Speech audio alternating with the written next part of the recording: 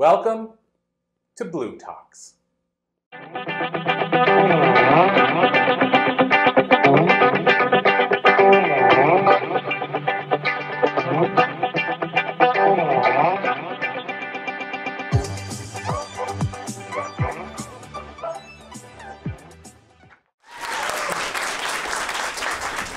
Welcome to Oxford University.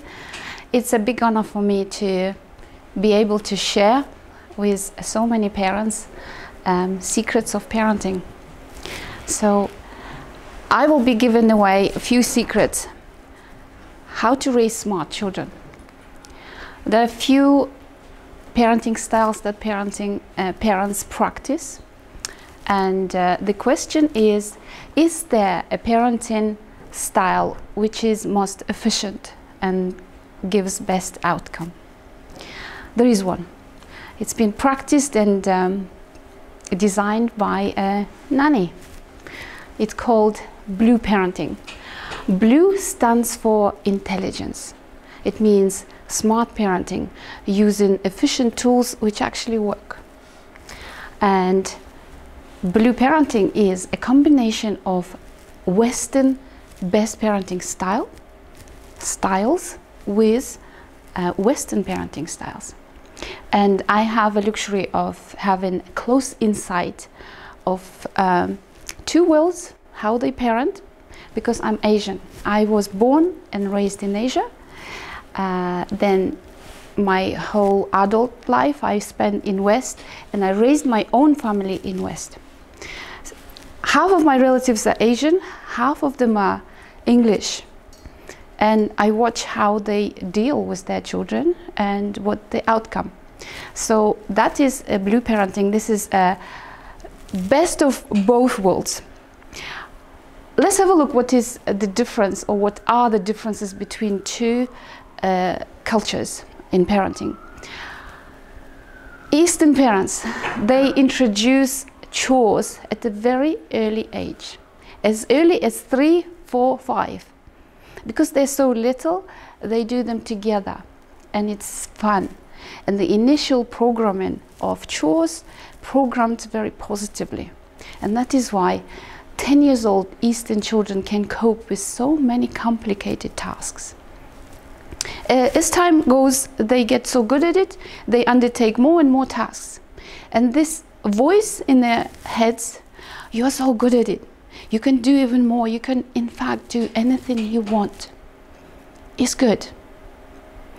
They take those skills to school and they use them there. And that is why when they come to Britain, they shine with brilliance academically. And not because they have more brain cells than Western children, but because of parenting is different. So Eastern parents also talk about finding a purpose in life at a very early age. Children don't fully understand, but they still talk about it. For example, my niece, she's 8, and she said, how come every time our animals get sick, we have to go to neighboring village to find a vet? Then he takes his time, and by the time he comes, our animals get even more sick, and some of them even die. I'm going to become a vet, and I'm going to come back and make sure no animals get sick. She's very passionate about animals. My best TEDx talk in 2023 is Corey Poirier's TEDx. And when I watched your video, Corey, and that is why I didn't give feedback online, I wanted to talk from Oxford University about it. I had tears in my eyes. For 2 decades I waited somebody shout about it from the stage. We, yes, have to inspire from schools, but preferably at home too, finding a purpose. Eastern parents do it at home. Eastern parents also have very high expectations from their children, even from the ones who can't cope academically. They still expect them to be successful. And it's a good thing, because child thinks, wow, if my parents believe in me, it means I can. It's a good thing. And underestimation of chores here. The chores have significant effect on child's development. And because Eastern parenting is involving children in chores at such a very early age, they have very many different skills before they even leave school. Okay, let's have a look at Western parenting. I have to be honest here. I fell in love with Western parenting from the minute I stepped into this country, because I was so young and I was so surprised how adults talk to children. They treat them like human beings. And those little human beings, they talk back, they have arguments, and they can say no. If your children say no, please embrace it, because they're practicing no in safe environment with you. When they step out to scary world, they can say no to an abuser. And why I am saying that? Because I was raised in East, and I witness, especially women, they stay in abusive relationships because they did not practice to say no. Because Eastern authoritarian parenting is beautiful, but they don't have feedback from children. And we have this in West. Western parenting is so focused on emotional nurturing of a child. It's simply brilliant. So, best parenting style in West considered to be authoritative. In Britain we say authoritative. It's considered to be most balanced. Even that parenting style, to me, in my observation, sways towards permissiveness. And I tell you why. Every year I watch school leavers from mainstream schools. They come out of schools and they are so lost, 70% of them, because they don't know what they're good at. Parents didn't have expectations. They never heard of purpose in life. And what they do, they're so scared to try. They stay with their parents. They can't support themselves. Then they go on benefits, and some of them, they are stuck forever on that cycle.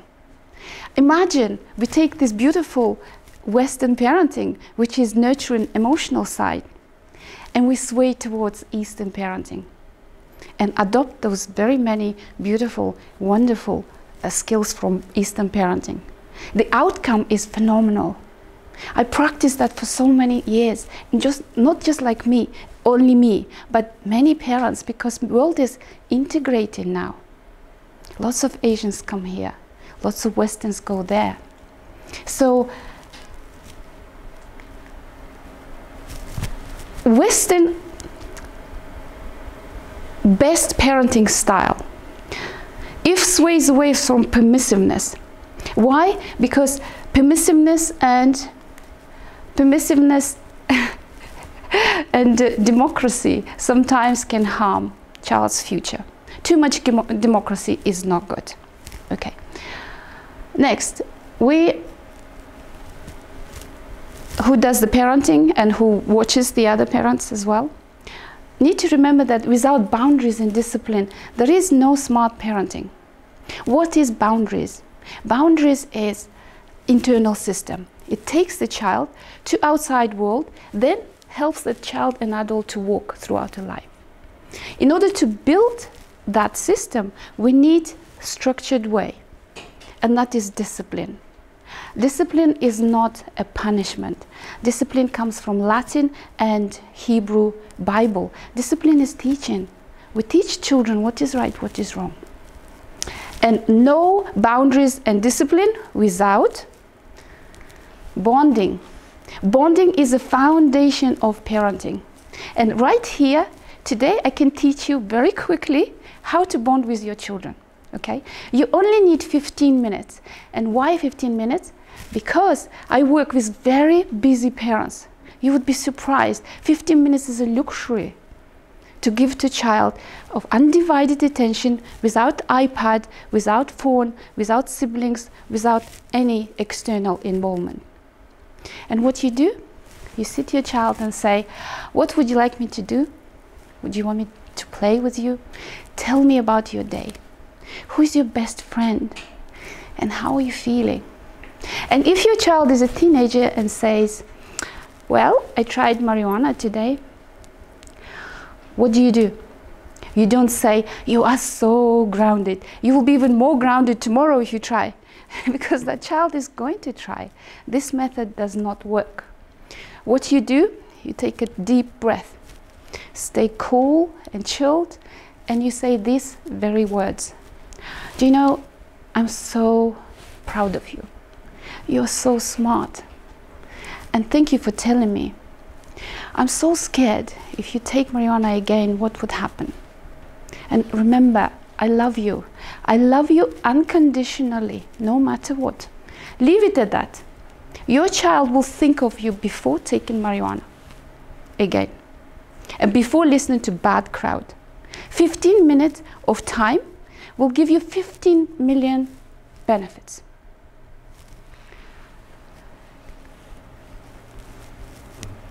When do we start parenting? Lots of adults say, I'm pregnant, I just found out I'm pregnant, I have to get ready to be a parent. I'm going to give up bad habits, bad diet. But it's already 8 weeks past. So according to scientists, the very first brain cells, they have to go to right places. And if there is a substance such as alcohol, for example, this is just an example, okay? Apparently they struggle to go to right places. So the foundation of healthy brain is in jeopardy already. Blue parenting promotes detoxing body from harmful substances before getting pregnant. And detoxing mind, so adults don't bring their past injuries into future parenting. Scientists also say by the time baby born already has 300 billions of neurons. It's almost fully formed brain. So parenting starts before conception. It's very similar to gardening. This yew tree is in Scotland. It's almost 4,000 years old. Obviously the seed was healthy. It was in acidic soil, well drained, and is still standing beautifully in churchyard. It's very similar to child rearing. One of the biggest secrets of raising smart children is child doesn't have to be perfect. Child can have neurodiverse conditions and physical disability. Let me show this. This is Ellie. First time I saw Ellie from BBC forecast from Beijing Olympics. And guess what? She was so little. She was only 13. And she held 2 gold medals and had massive smile. And we found out she is our pride and joy. Ellie was born with disability and she was abandoned by her birth parents. This is Jessica Long. She was abandoned by her parents too. She was adopted when she was 13 months and her both legs were amputated because of her disabilities. Question is, what is the difference between these 2 sets of parents? The first set who gave up those babies, they only saw inabilities in them. And the second set who adopted the very same babies and nurtured, they only saw abilities. And that is the secret. When I talk to parents sometimes, I say, tell me about your child. And parents say, well, because of his ADHD, you know, he struggles and he gets in trouble at school, etc.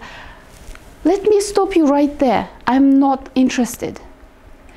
What about his amazing drawings? What about he made new friend yesterday? And what about his amazing infectious laughter everyone loves? So focus only on positive sides of a child and only on abilities. Blue parenting doesn't use punishment. Punishment doesn't leave a room to learn and make a choice. And I give you an example. 10 years old child, he's English. Last week, he came home and he put his pocket money on the table. He said, I know you told me not to do it. I know the rules, I still did it. And I know I'm not supposed to have my pocket money this week. That is blue parenting. Nobody is shouting at him. Nobody is frustrated. And punishment is when parents withdraw love.